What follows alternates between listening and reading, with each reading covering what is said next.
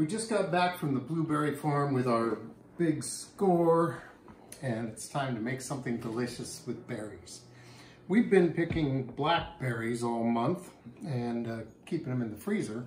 So what I have here is 3 cups of blueberries and 3 cups of blackberries, to which I'm going to add a ½ cup of brown sugar, a ¼ cup of flour, the zest and juice of a lemon,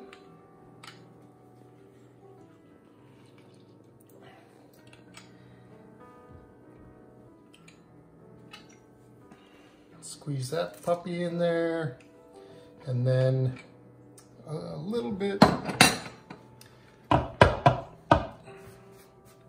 of cinnamon, maybe a teaspoon or so.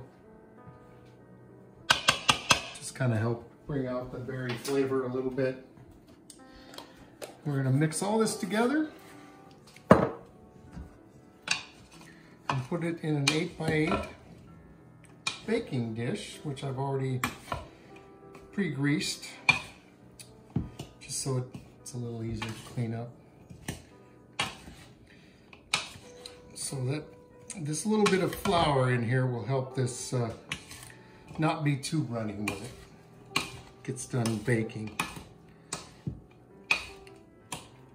But this is such a simple and easy thing to do, and it's so good when you can do it with locally sourced fruit. You know where it came from, and even better if you picked it yourself.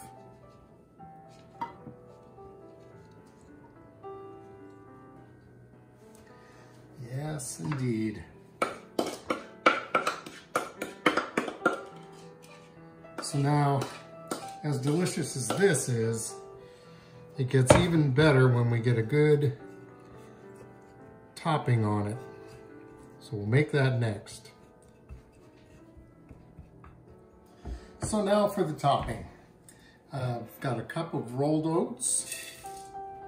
I've got a ½ cup of flour. 3/4 of a cup of sugar. Brown sugar. Brown sugar. You could use white sugar. It really doesn't matter. And I'm going to put in a little splash of nutmeg. And we're going to mix this together. And then we will add butter. I think this should have a pinch of salt in it too, so I'm gonna do that. So this is a super easy recipe, and it makes something that everyone enjoys. And we're practically done already.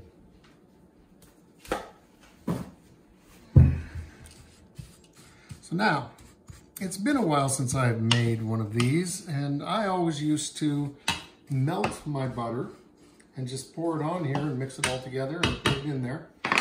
But looking around the interwebs, I'm seeing that a lot of people recommend cutting your 1 cube of butter into small pieces and then working it in with the aid of a pastry blender. And so let's see how that goes. I'm just going to try it this time.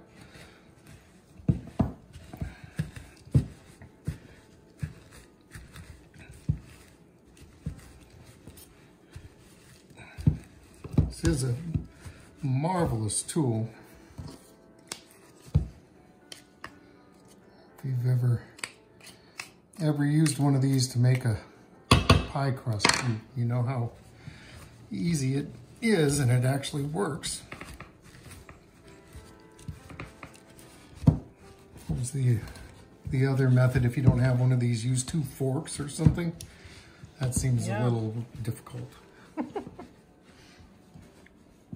It's handy to have tools for everything.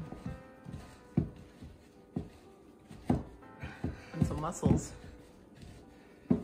This is, it's a little dry, as one would expect. And lumpy with those oats. But But it does seem to be coming together nicely.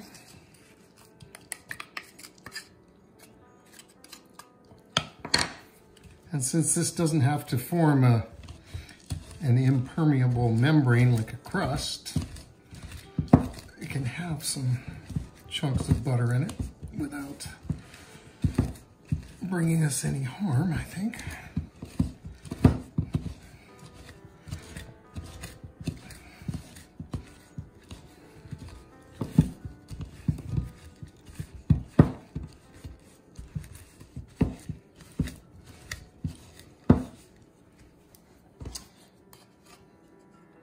I definitely think it's a lot easier to just melt your butter and pour it on here. So unless this has some redeeming quality when it's all baked, I don't think I'll bother with this again.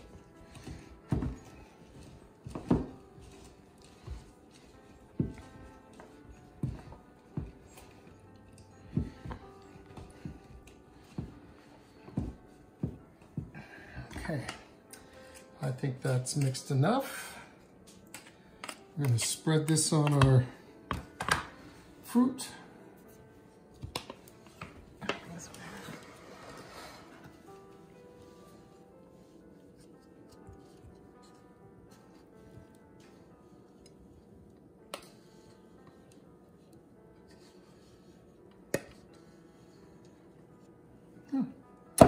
It's fairly full, isn't it?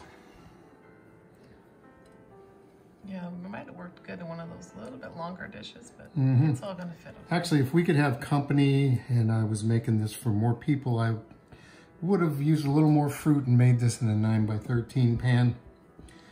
And you're going to want to probably bake on a cookie sheet. Oh, definitely. But since Kelly and I have to eat all this, So sad. because we can't have company, we better not make too much. Okay, so there you have it. Now this is going to bake at 350 for, I'm guessing, between 45 minutes and an hour somewhere. We'll just have to see. We want it to be all bubbly and we want the top to be a little browned. And so we'll see when it's done and take a look at it then. So it's been cooking for an hour. You can see it bubbling there around the edges. The top is browned. We'll just have to see what it comes out like. I don't know about that topping, but we'll just have to give it a try. All right, it's time to serve up this black and blue crisp. Let's see what we have here. Oh. Topping feels really good and crunchy. I think we got a winner here. And we know that the fruit's gonna be good. And we'll put a little bit of ice cream next to that. Is that what you got for me? I tried to help. There you go. Okay. Okay, so this is gonna be like, it's gotta be the perfect bite.